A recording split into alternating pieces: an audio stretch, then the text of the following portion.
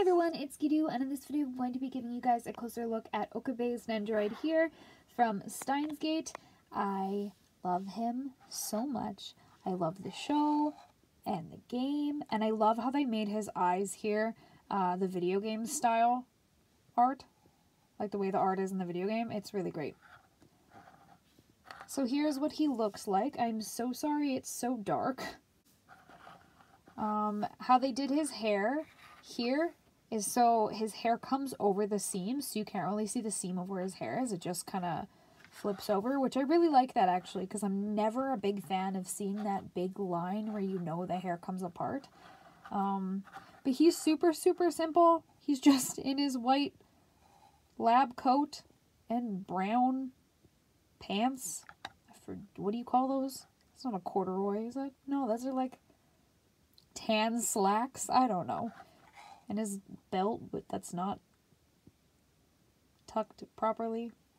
Anyways, he's got messy hair. He's got a little beard going on. I love him. He's weirdly my type.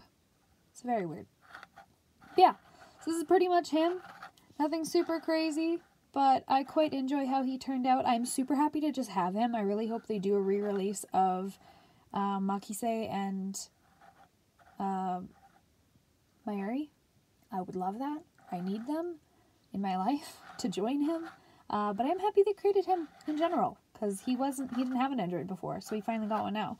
And because they made him, maybe they will do re-releases of the other two girls. Who knows?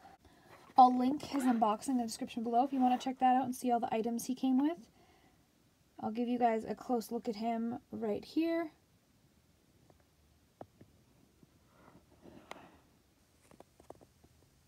Again, I apologize for the filming quality. I am filming on my iPad, which makes things very difficult. But yes, this is how life is right now. Also check out the description below for all my social media and my affiliate links through CD Japan and Tokyo Taka Mode. If you purchase anything through those links, I get a small commission. So thank you guys so much. Those of you who've done it before, I really appreciate it. And to those of you who plan to in the future, thank you. And even the people that can't, but are just thinking about it. Thank you in general. I just thank you for watching my videos and supporting me. I'm so sorry I haven't been posting lately. I'm going to try to start posting a little more regularly, depending on when I get figures and how that goes. I do have a lot of videos planned. I just haven't had time, and it's too difficult to do with my iPad at the moment. So we'll see how this goes. But once I get my new phone and I'll be able to film properly, it'll be a lot easier. So I'll be more inclined to film. I just don't even like doing it on my iPad. It's so difficult. But yeah, anyways, enough of me rambling. That's what he looks like. Thank you guys so much for watching. Check out the links in the description below, and I'll see you all in the next video. Bye!